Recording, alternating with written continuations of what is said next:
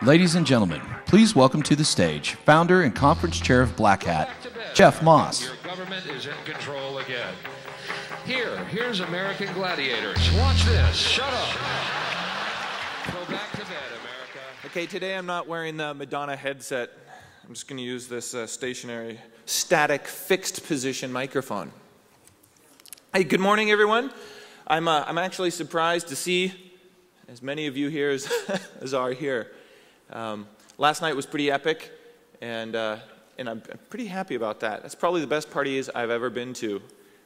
It's probably also the most expensive parties I've ever been to, but it was also quite amazing. So, day one's over. We're into day two, a new day and a new keynote. And someone I'm really proud to introduce today is a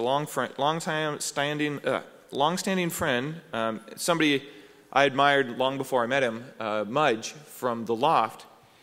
And he's been involved in internet technology before I guess there really was an internet. He used to play around a lot on X25, you know, TimeNet and Telenet. I'm sure he's probably involved on TDD2, if you remember TDD2. X-Ray probably, the administrative networks on X25. And he's been involved in some pretty notable projects and some pretty notable time periods in the internet. He's probably one of the guys involved with the beginning of the end of NTLM with Loftcrack. You can thank some of those guys for putting a stake in the heart of that beast. In the early days, he wrote a paper, a draft paper on a new class of bugs, buffer overflows, talking about buffer overflows, and it went on to be the foundation for work for LF1's paper, which became so famous, Smashing the Stack for Fun and Profit. And so every time you have a conversation with him, you're going down some arcane history path, and then he'll bring up an anecdote or a story, and you're like, oh, that's right. You and Kingpin did reverse engineer the RSA algorithm 10 years ago and point out it would have been a bad idea to use a serial number hash to be a secret. That's interesting. 10 years later, that comes home to roost. And so it's really fascinating how at any point in time when it's been involved in information security, Mudge gave a talk in 1999, keynote at BlackHat, talking about problems with SQL queries, problems with IDS evasion issues, problems with the management alignment, kind of going through a whole host of all the problems we as security practitioners were going to face. And here we are, more than 10 years later, and I bet we could play the audio from your keynote, and we're going to be facing a lot of the exact same problems today. We'll just change the names of the technologies to protect the innocent. But other than that, it's pretty much we are living in the same world. Okay, I'm not going to mention Icy Wiener. So Mudge is essentially going to be giving two talks today. He started at BBN, I think, in the early days, launched through the Loft, helped launch and to create AtStake, one of the earliest pure-play security service companies in the internet.com boom, focusing purely on security. And now he's at DARPA as a program manager with lots of money to spend on very clever things, looking far forward into the future, not like 1 or 2 years, but he's looking for those long leaps, things that will fundamentally change the nature of maybe how we approach certain problems. And so he's going to be talking about two things he's been working on. One is the Cyber Analytic Framework for the first half of the talk, and then for the second part of the talk, the Cyber Fast Track. And I mentioned to him, I said, oh, that's interesting. I don't think I've read much about Cyber Fast Track. It sounds a little catchy. So he's like, oh yes, it goes live in 10, 9, 8. So it goes live today. So it's a program he can now talk about, something he's been working on for the last 9 months. And so with that said, I want to introduce a man that needs no introduction, PEITER ZATKO. Thank you.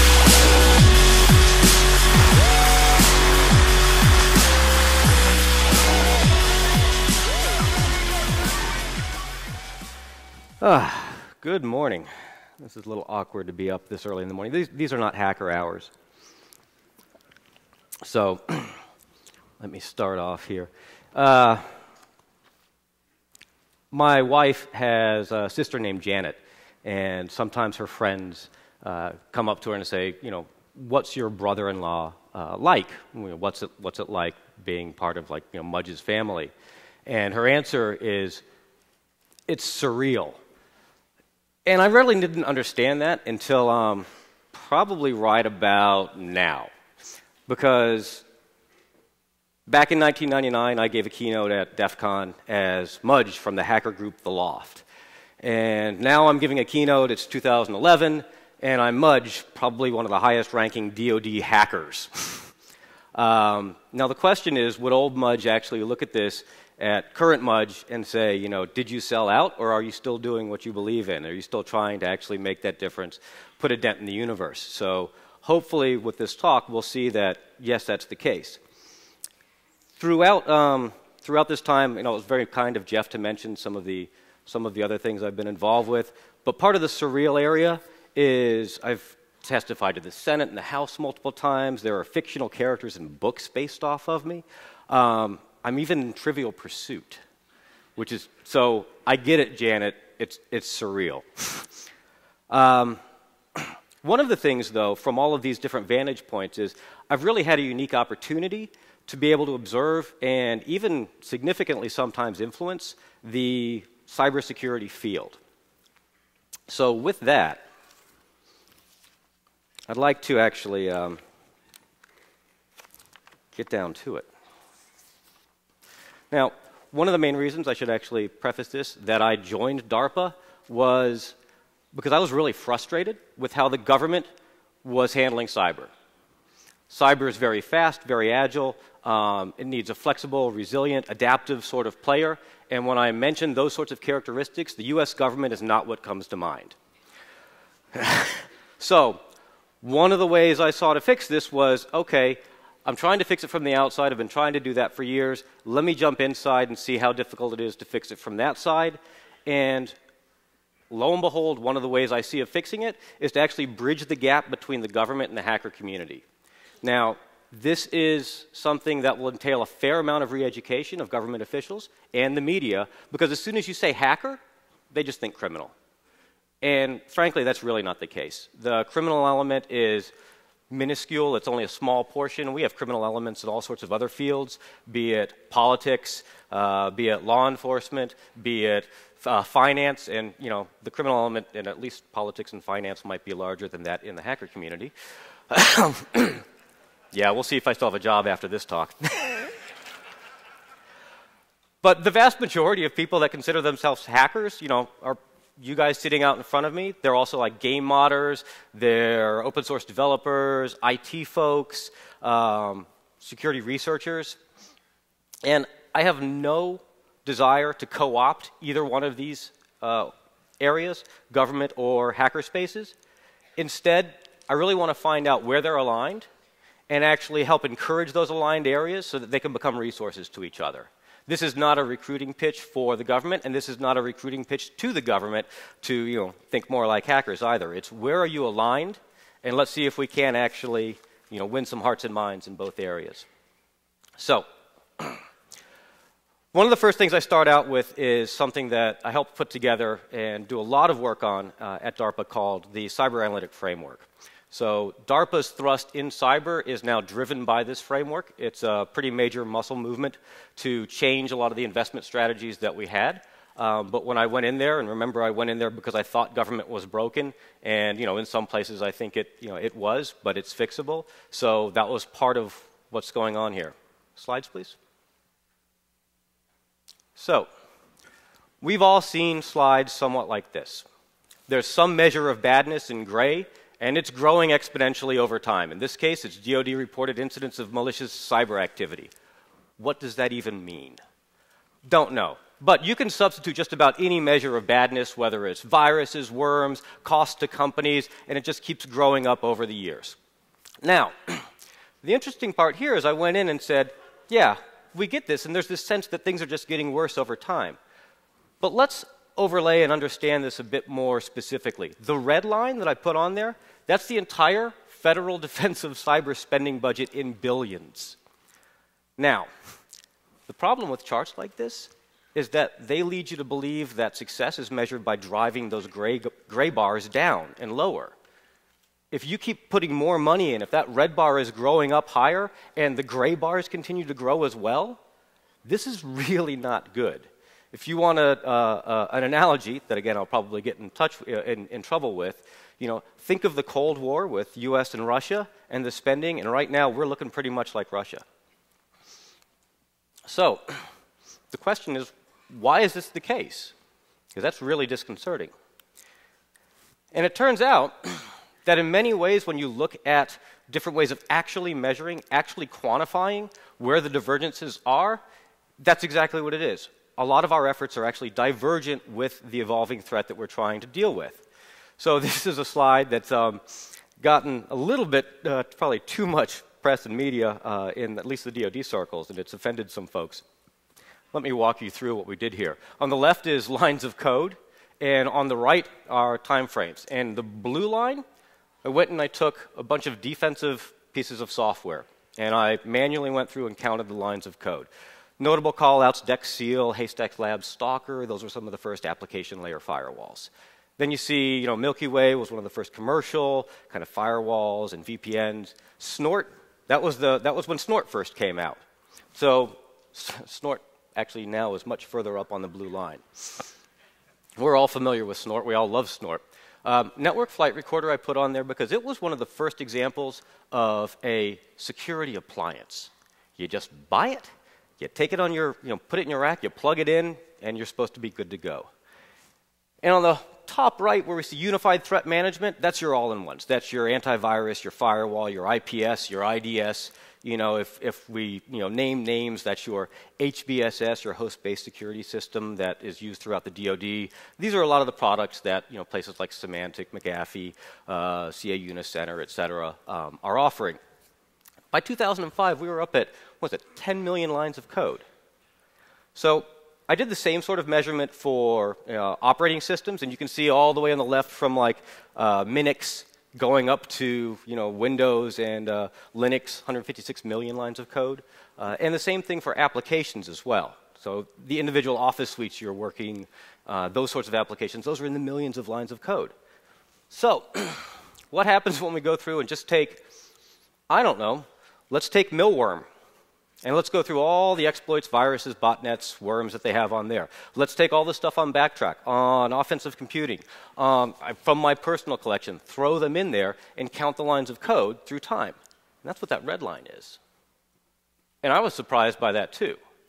They remained relatively constant at 125 lines of code.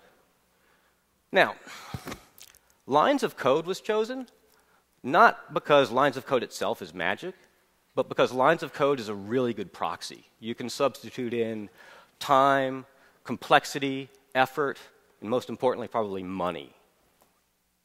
And it all stays the same there. So let's play a little game here where we substitute in money for lines of code, where $1 equals 1 line of code, because we're in Vegas after all, right? I'll take the blue line, because I'm an idiot. You can have the red line. What this means is I put $10 million down on the table. You put $125 down on the table. If you win, and all you have to do is find a problem anywhere in my system, you get to keep it all. If I win, which means I have to defend against every single possible attack you could possibly throw at me, I keep it all, which means I've got $10 million and $125. Not really odds in my favor, but I might be able to find that game somewhere around here in Vegas. So I'll play a few more rounds. Somebody needs to tell me when this really isn't the right thing to do. I'd like to point out, because some folks accurately said, I got some responses, they said, well, that doesn't seem right. There are some botnets that are like 125,000 lines of code. And I said, yeah, that's true. And I actually had those in the collection, because this is how averages work. How many lines of code in a SQL injection? Yeah, 1. How many SQL injections compared to botnets do we see out there? That sort of thing goes on. Another interesting part here is that originally when I did this in GNU-plot, which it's now been gone over and Microsoftified, the red line there for 125 is really just overlaid on the x-axis, and you can't see it. It's not separated. So I had to move the red line up for this chart to make it visible. That's actually at about 125,000. So this story doesn't change whether this is 125 or 125,000 lines of code for the red. And it really feels unfair if you're on the blue line and you keep building these large monolithic defensive structures. I agree. That stinks. So I wanted to look and actually explain some other areas where we are. Somebody referenced, I think, somebody is laughing because they recognize some DoD sorts of DTS, the Defense Travel System, is great. I have to click through the, this certificate is invalid, okay, every time. Yes, I'd like reimbursement from my travel. The heck with security. Now I'll hear about that one now too. Other areas where we are divergent, and oftentimes it can come up and actually surprise us. Passwords. I love passwords. I know a little bit about passwords. And in certain areas that are really security conscious, they'll have some pretty complex password complexity guidelines that you have to follow. In fact, for a lot of the folks, particularly in DoD or government contractor areas, they know that if you're using password, that 15 is a magic number. Why? Because if it's 15, Microsoft says, oh, I can't make a landman hash out of that, and gives you this error box that says, warning, you're not going to be backwards compatible, okay? It's like, yes, that's okay. Very okay. So 15 letters. Interesting. Might have just chosen to disable landman, but okay, I'll go with it. I have to type in a 15-letter password now. I have to do this also, so a little schadenfreude, I'm a victim of this myself. I did it to me. Well, no, Microsoft, you did it to me, but it's okay. But I don't know too many 15-letter words. So, well, I don't speak German. If you speak German, this might not be an issue. So what I'll do is I'll probably take 2 words and I'll concatenate them together. Remember, I've got a requirement of 15 in this environment. And that's not good enough. It says, got to have more, got to have numbers in it. It doesn't take me too many times after realizing every month or 2 months that I have to change my password that the numbers move to the end and I just increment them up. But it has to have a special character, maybe an @ sign, an asterisk, a hash. I'll put that in between the 2 words, and it has to have mixed case, uppercase and lowercase, because, hey, we're in NTLM land now. So I'll capitalize the first letter of the first word or the second word, or maybe both. That's great, but if you do this in certain really security-conscious environments, people's face turn white, because you've basically just played the amazing Karanak and blind guessed their password. A real fun way of driving this home was some colleagues of mine, some old friends, CoreLogic, they ran the Crack Me If You Can contest last year at DEF CON. A lot of fun. They're running it again this year. And part of the rules to play were that you had to describe your approaches and how you were, and kind of document it as you were going along. So that was really neat because we learned some neat stuff from this. This is a profile of the winning team, Team Hashcat. I always give them a good shout out because they really enabled me to drive this point home.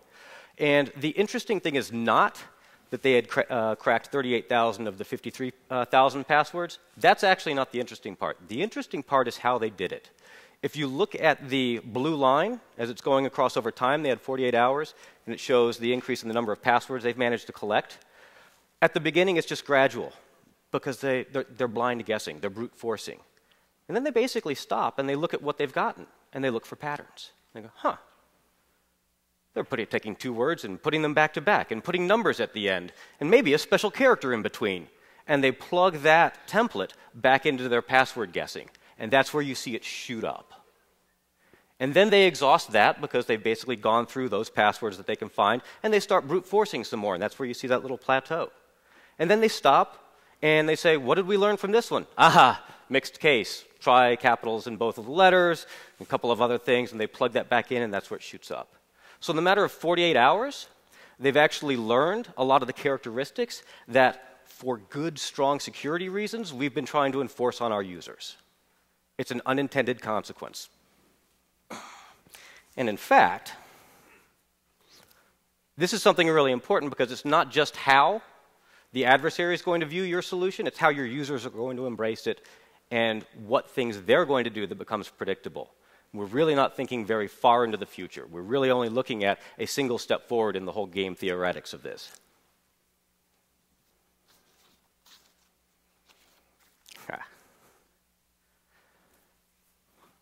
So I was still on the analytic framework.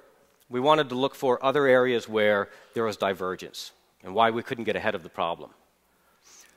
This is a vulnerability watch list. JTF-GNO, which is the Joint Task Force Global Network Operations, is now part of Cyber Command. And they have a huge job ahead of them.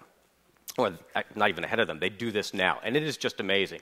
15,000 plus networks, they've got to monitor all of the systems across them to figure out who's got vulnerable software, who's up to patch level, what stuff is not in compliance with the configuration policies. And in many cases, as you'll see here, there are fixes for security bugs that they're waiting on from vendors. Or there's a security problem and the vendor doesn't know how to fix it. Or there's a patch but it hasn't been deployed out. And they have to keep track of that. And this is one of the vulnerability watch lists from a little while ago.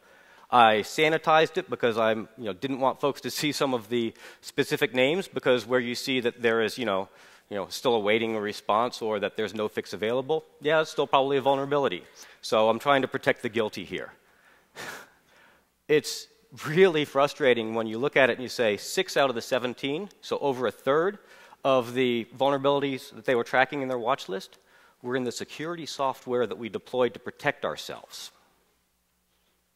Let me say that again. 6 of the vulnerabilities are in the security software. You wouldn't have been able to get into that site except for the fact that there's a remote privilege escalation vulnerability in a very major antivirus package that has to be deployed on everything.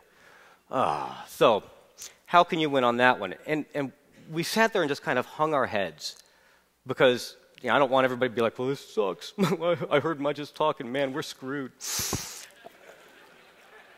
We realized why this was. If you remember that chart with the lines of code, well, most of these applications are over 1 million lines of code also. And we start thinking, well, we want defense in depth. But what we're really doing is layering security solutions on top of a unified architecture. And that's not giving us defense in depth. It's instead actually greatly increasing the surface area and the complexity that when I'm playing opposing force, or when I'm playing red team, or when I'm attacking a system, I go after that. And any of us who've been on a pen test, you get this real fun, sort of like, I'm going to stick it to you when you get to go in through the security software itself. So what are other areas where we can look at the size of this attack surface?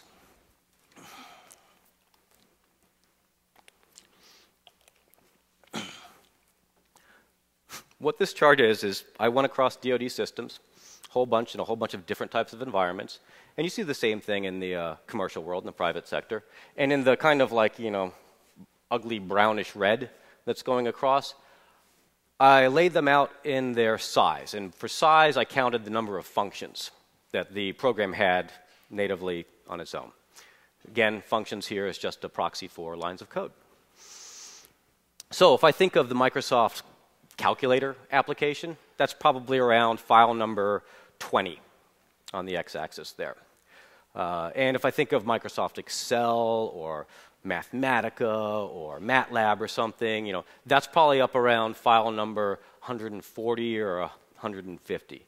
I should point out the y-axis is log scale here. So you'd think that a smaller application like Microsoft Calculator would be a much smaller target. And smaller targets are harder to hit than larger targets. More nimble, fewer opportunities, less complexity. Okay. But that's not how our modern operating systems actually work, is it?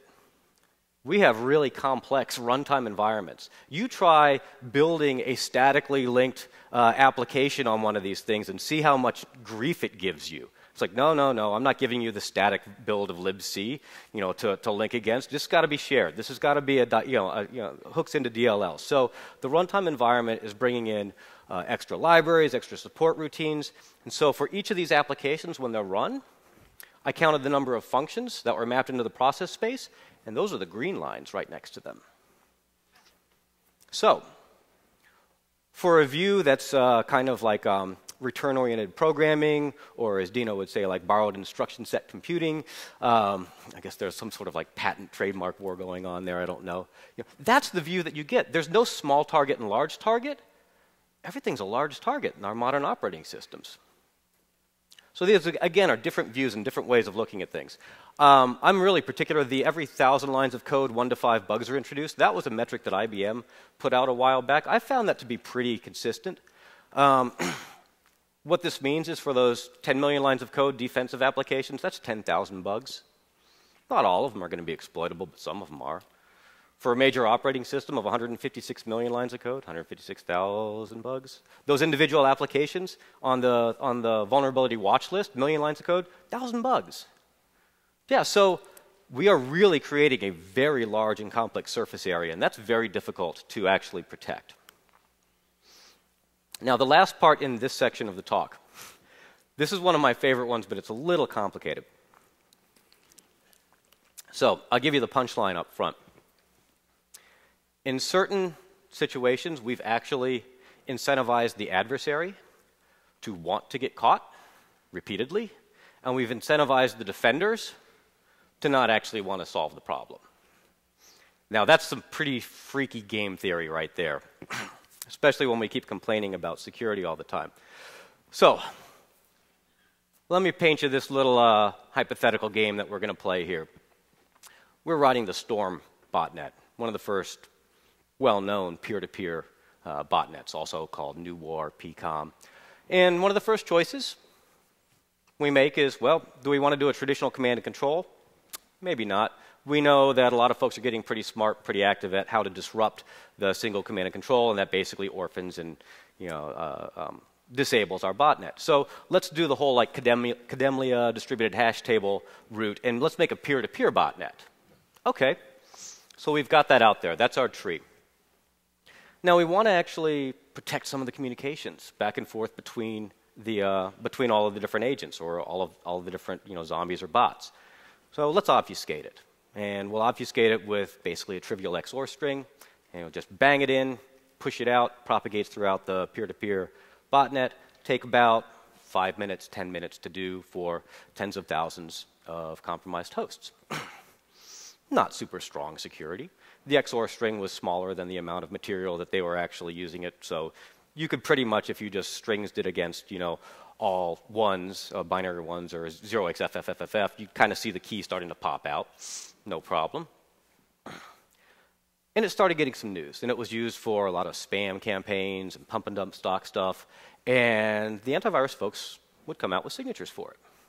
So the signature process for the antivirus folks was kind of as follows. Grab a copy, grab some samples, reverse engineer the key for the XOR string, come up with my signature, test my signature, deploy the signature out to all of my subscribers. And that would take on average about a week, week and a half. At which point, what would the bot herders do? Rekey. Bang away on a keyboard. 5 minutes later, it's all rekeyed.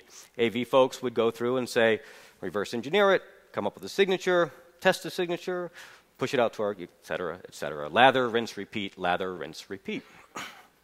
So, kind of interesting. Minimum amount of effort on the bot herders, and they get about a 1.5 week runtime free. Then something really hinky happened.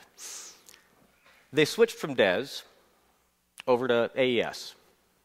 And at first you go, seems logical. They did a pretty decent implementation of it, and they ran for half a week, for a week, week and a half, no signatures coming out. 2 weeks, a little bit further, no signatures. Hey, they've won, right? Then they ditched the AES and they went back to the XOR. Why would you do this? Well, there are a few reasons. One, I, as the quote-unquote bad guy, might want to know if you, the antivirus industry, have a way of detecting this that I'm not aware of. Do you have something in your back pocket? And if you don't, I don't necessarily want you to come up with it, because it's not going to be a simple thing that destroys one of the branches. It's going to be something that's probably more baked into my actual botnet. Maybe it's the timing between the communications. Maybe it's something about the host activities as I start to look at them en masse. But at the very least, it's probably going to be a single signature that's going to at least take out the tree. A one-shot, one-kill sort of thing. So, going back to the trivial XOR, guaranteed run rate, minimal amount of recurring effort that they have to put in. Want to know the part that just takes my head on this? That works great for the antivirus folks too. What's their revenue model? It's a subscription service. The more signatures they can put out, the more value they can show that they're giving you. So by plugging out a signature every week and a half, this is pretty cool. It's an evolving, changing threat landscape out there. This is why you're paying me your recurring revenue stream for that subscription service. Now, could they have come up with a signature for that one-shot, one-kill for AES? Yeah, fair amount of work, and they would have done it. I'm not saying they're bad. I'm not saying that they want these things to stay the way they are. But the steady state, the Nash equilibrium that we've kind of reached here is the bot herder wins, the antivirus folks win, and it's just basically you and I, the consumers, that are kind of on the losing edge of this, or the losing end, if you will. They're not in cahoots. Get me straight. I'm not saying that. I don't think. Mudge, formerly of DARPA. But they're unintentionally incentivized. So when we look at the commercial marketplace, they have particular goals, and the government has particular goals. And when you look really closely, oftentimes they are cross-incentivized. So when we assume that the commercial world will solve the DoD's problems, or even parts of the other commercial world, you really need to look under the covers and figure out where the aligned incentives are and where you're cross-incentivized. That's basically what I'm trying to do as the end of this part into the next one, which is trying to identify where things are aligned and funding and injecting energy and power and capabilities into them, which is what DARPA program managers are supposed to do. So as the segue, it's kind of funny, and I've got a little payback to do to somebody. Brian Snow, who used to be a very senior person at the National Security Agency, last year in 2010, was up at the RSA cryptographers panel. So that's Rivest Shamir, Marty Hellman, Whit Diffie, and Brian Snow. I mean, these are gods to me. These are heroes. And when they were asked what were big events that had happened that year in cybersecurity and crypto, Brian actually said, well, one of the biggest events, and I'm paraphrasing here, was that DARPA hired Mudge. And he said, the reason he finds this so interesting is, he said, and I know Mudge, and I like Mudge, and I think that's the first time he's ever said that, and it's on YouTube now. He's probably regretting that now. He said, but DARPA is this really old, stodgy R&D organization. You know, they're logy, lethargic, very, very set in their ways. And Mudge is this sort of opinionated, driven hacker. So this could either be a marriage made in hell or the sign of a new DARPA. So Brian, I'm still here. It's been a little over a year. I've got a bunch of programs running, but the one I'm about to announce now is the one that I'm most proud of. Welcome to the new DARPA.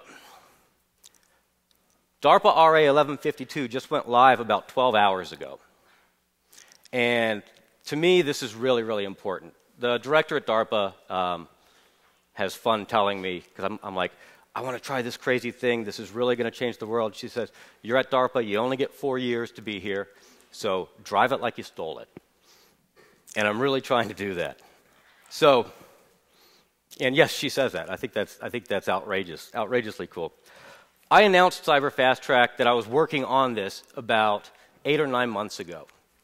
And in a nutshell, what I'm trying to do is say, we spend a lot of time and money on a single cyber program.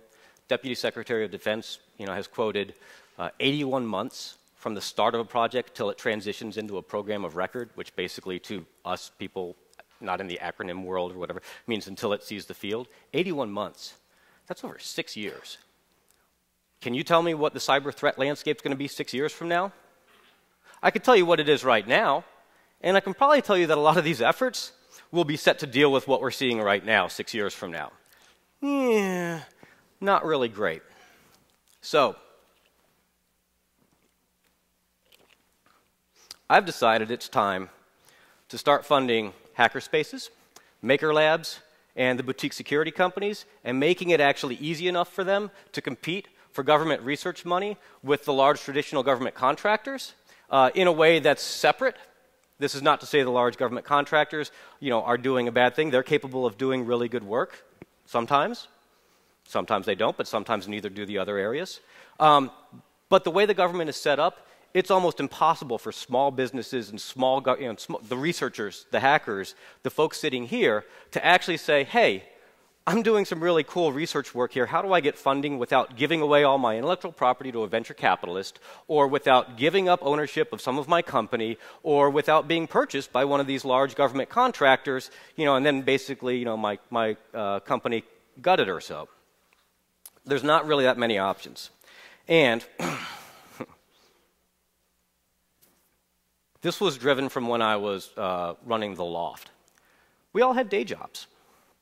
We said, we are doing really cool, crazy, neat stuff, and we're having a blast at doing it, but we have to do it off hours at night because we couldn't find a way for somebody to fund us to do research.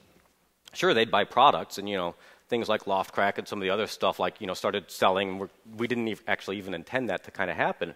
But looking at this with my DARPA hat on, I go, this is really subpar. I want the people to be out there doing the cool research work all day long. I don't want them to have day jobs and then go off and do this radical changing work at night. And when I look at the conferences, the BlackHats, the DEF CONs, the SHMOO cons, the CCC stuff going on, here's a dirty little secret. On the government side, for government R&D and cyber programs, a lot of the secret sauce and magic, if you look back at it, is cited and comes from some of the novel research presented at these places. That's good because it's good, neat research, and it needs to be part of larger endeavors, but that's a really inefficient way of getting good ideas into government and for getting government funding and support out into this community. So,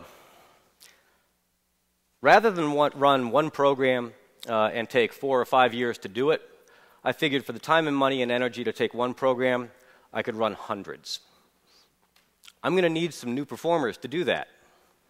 People who are used to working on shoestring budgets, who are used to fast time frames, not the government time frames, that are really creative in their solutions, and that might not fit into the existing markets. It might not be a treading water sort of solution, but rather a strategic sort of long-term, hey, if I change this problem from security to crypto, the crypto domain is different than the security domain. Or, hey, what happens if I actually strip out all of the superfluous and unneeded surface area and have, the GTRS or the Superleggera version of Microsoft Word as an example.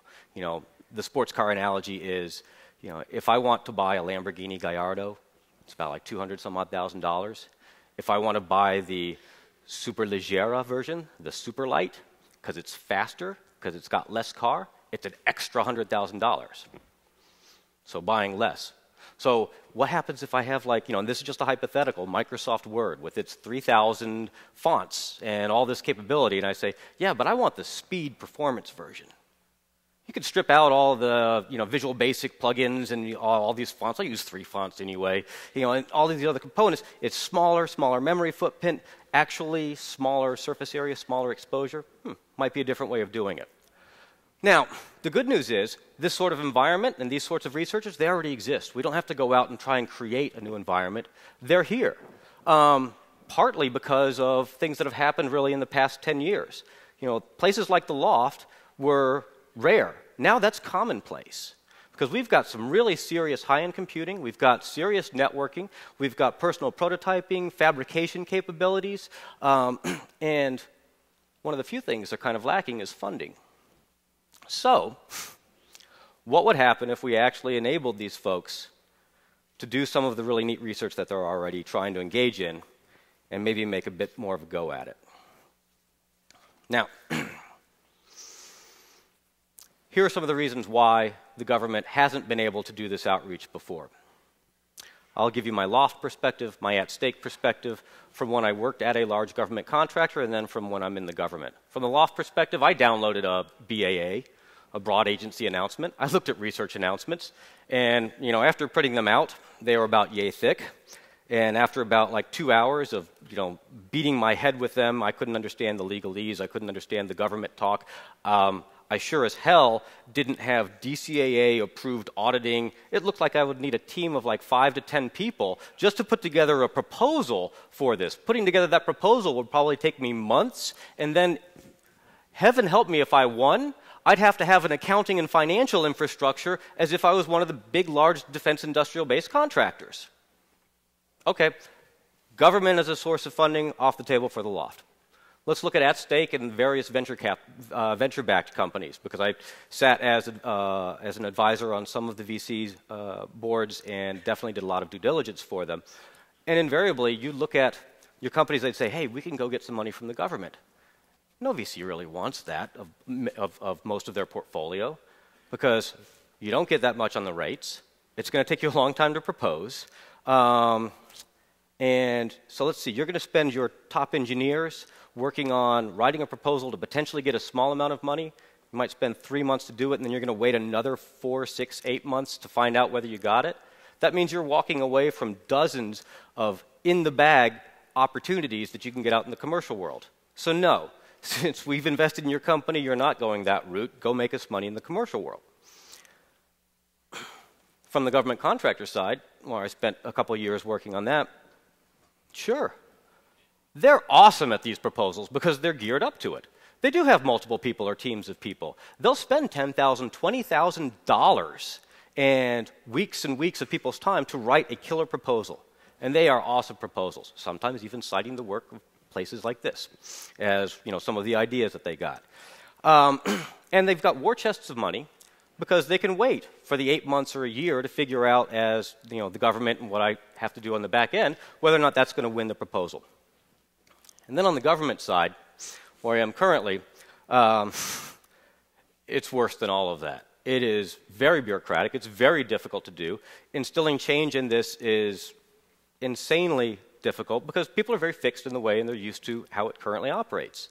And that's fine for many, many areas, but I don't think that's fine for cyber.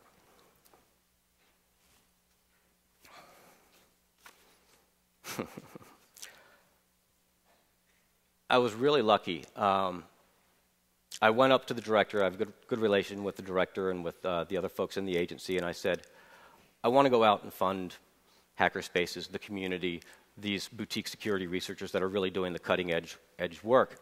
But I don't see how I can do it through the existing process. And they said, oh, we've got other solutions for you. We've got SIBRs, Small Business Innovative Research. We've got OTPs or OTs for prototypes, other transactions for prototypes, which could possibly be a firm fixed price rather than a cost plus fee. Sorry, what? I said, okay, you told me, here's what I heard, you have a way of doing this, so let me try it. And I've got 2 small companies, one of which I had to put on ice in order to take the government position. I said, I'm going to do it to myself because I want to understand any amount of pain that the performers have to go through because, surprise, nobody in the government had actually tried to walk through it themselves. So this thing called CCR, contractor registry, and WAWF, wide area workflow, and you got to have a DUNS number for it. And I said, okay, great. So I went on Dun & Bradstreet to get my DUNS number, and the website doesn't work. Okay, well, it's probably I'm on a Mac running OmniWeb. So, okay, fine, I'll switch over to Firefox. Still doesn't work. Okay, I'll switch over to Safari. Still doesn't work. Okay, I'll turn on ActiveX and scripting and JavaScript and everything else, and it still doesn't work. Great, okay, butt flap down, really vulnerable. I will boot up my old Windows XP system, and I will try it with Internet Explorer, everything enabled, no security posture, whatever, still doesn't work. So I call up the phone number, and I'm talking to a guy over to get my DUNS number. One of the companies had one didn't. And I said, yeah, I've tried it online. He goes, okay, sure. Can you type it in? I have all the information. I have my TIN. Maybe you have a back-end system. And I can tell that he's just going through the website also. Dumb user, can't figure it out. Great, okay, fine. Giving him the information, and he goes, website doesn't work. And I said, yeah, actually, if you look at the source code for it, I'm not sure that was just a sloppy programmer error. I think you actually might be popped. But that's a different conversation. And he said, wow, well, this explains why nobody's requested a DUNS number in the entire United States for the past 2 weeks.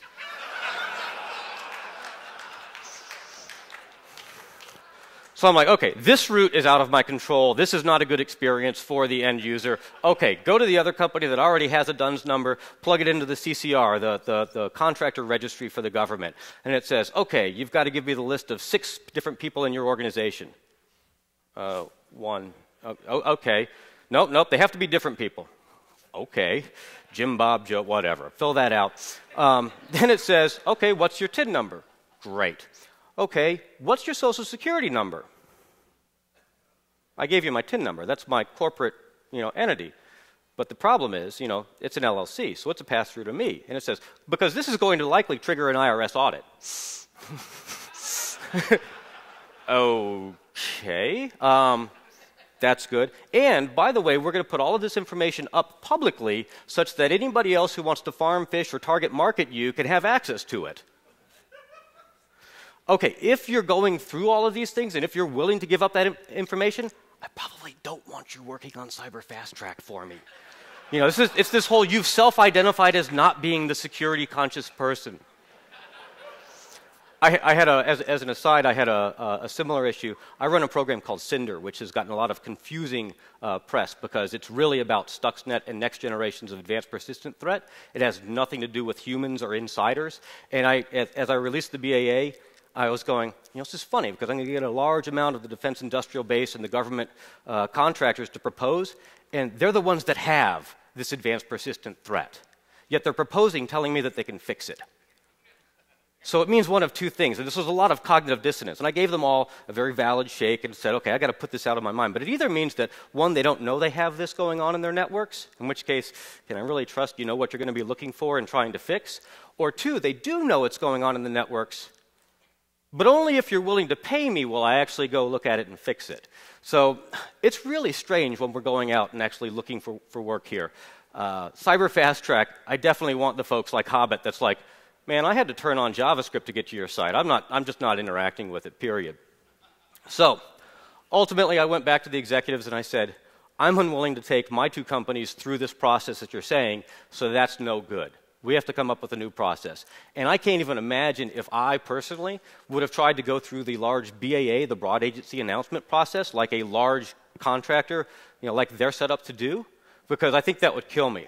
Luckily for me, some other people actually did. So if you see these people, thank them. They went through hell. They experienced a lot of pain because I made promises saying, if you can make it all the way through this, I will try and document each point that is painful in dealing with the government, and Cyber Fast Track will be designed to try and get rid of those. So a couple little shout-outs real quickly here. Dino DeZovi in the upper left corner. There's Hank Leininger, that's the Core Logic folks who ran Crack Me If You Can last year. Folks probably recognize Fyodor, Nmap, bottom left, and Bruce Potter, Shmoo Group. These people put a lot of trust in me, and they said, this is for the greater good. We will take some of the pain. Dino had to read I don't know how many pages of government crap. And they go, yeah, Mudge, I understood this. Come on. I was like, okay, thanks. You're patient 0, but with any luck, this is going to work. So what are some of the ideas of things? Give you an example of what it is we're going to fund. Upper left-hand corner, somebody mentioned audits earlier to me. Audits are fun. We always win on audits. You give me a large system with a lot of bugs in it, I'll rip and run through it. But what if we turned it around and did something really clever? So these are just ideas. Don't propose these because I already know about these and they may or may not already be funded. What if you were going to audit legacy systems? AS400, Burroughs, CDC Cybers. Why would you do that? Well, oftentimes when we come across them in environments, they get a free pass. Because, well, I don't have anything in Nmap or Metasploit or et cetera, that looks at them. But if they're legacy systems that are still operating, they're almost by definition critical. And they were built with some different assumptions than our modern operating systems. Like the AS400, its file system is a database. The Burroughs system, that's a non-von Neumann architecture. It's got different stacks for code and data. Go figure. What does that mean? Well, certain types of buffer overflows just off the table. Finally, the VAX VMS, it's got like a null byte on the stack frames there. That's almost like a little canary. So when you find an area in a historic legacy system that's naturally resilient to some of the modern bug problems and vulnerabilities that we can't get ahead of, that's a shortcut opportunity. Because we've already fielded those. We know their performance envelopes. We can actually take some of those ideas and put them into modern systems with a lot less risk of saying, Cleanfield, Intel, AMD, would you please run this brand new chip idea that nobody has ever seen because it fixes stuff? I'm like, no. The upper right one of my personal favorites. How many people are familiar with H.D. Moore's little Warvox? A modern day war dialer using VoIP lines to be extremely parallel. A lot more fun than, well, it was a lot of fun back with ToneLoc also, but a real modern version of something like that. So I went and took two people and I said, with VoIP lines, an asterisk PBX server, some software and some media gateways, maybe over in other countries, could you make a system that could make every cell phone in an entire country ring randomly multiple times a day? It's like we're exporting telemarketing to a particular theater or area of interest. Some people have said, yeah, and that would actually change the tactics, techniques, and procedures that certain bomb makers would have. Think about it. You're making bombs with cell phones and they're ringing all the time.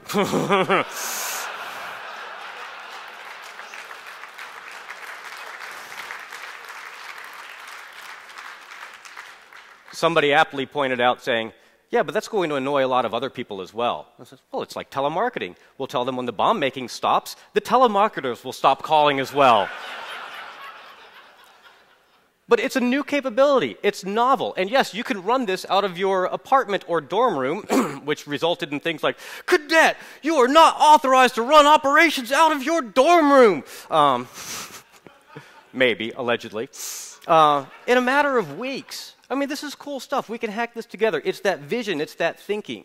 The bottom one, that was from last year at DEF CON. That was partly DARPA funded. Cadet Mike Wiegand took, the attritable UAVs, build your own Predator drone at a 99.95% discount. On the right, that's like 5 Beagle boards hooked up to this darn thing doing some, clever Wi-Fi sort of activity. I think you can actually see Caesar's Palace there in the left. But it's not just about these individual small efforts. Cyber Fast Track, we're going to also look at what are sort of community activities, community efforts. You're probably all familiar with the Google Summer of Code, which I think is brilliant. I think it's a great idea. What if there was a DARPA Summer of Code auditing for open source software? We all rely on it. You're using Firefox, OpenSSL, Wine, Solaris, Linux. So is the DoD. And if we actually went and said, let's do bug hunting, let's clean this stuff up, everybody else, civilians, commercial, government, will have a better environment for it. And we're going to learn a lot of neat things as well. What are some of the bugs and some of the challenges that you just can't automate finding? What are some of the most complex ones? What if we had like a kind of ponies sort of like, man, that is the most strangest, bizarrest ass bug ever, you win, a little ticker tape parade or whatever. So we're looking at all sorts of things here. But the goal is aligned incentives because the community needs to get the benefit directly out of this. Everybody will benefit. If it's good for the community, it's good for DARPA and it's good for the DoD. Here are the recurring themes as I'm winding up here. Fast and cheap, because I've mentioned this before. Time is a really hot commodity, and cyber extremely so. Currently, the DoD doesn't actually look at it that way. Diversity. I don't want a single large monolithic product that's 10 million lines of code that takes years to do. I want hundreds and hundreds of smaller ones, because the key to a good strategy is to have multiple options. You want to say, oh, here's something we're dealing with. I've got 30 ways I could deal with that myself, or I can respond.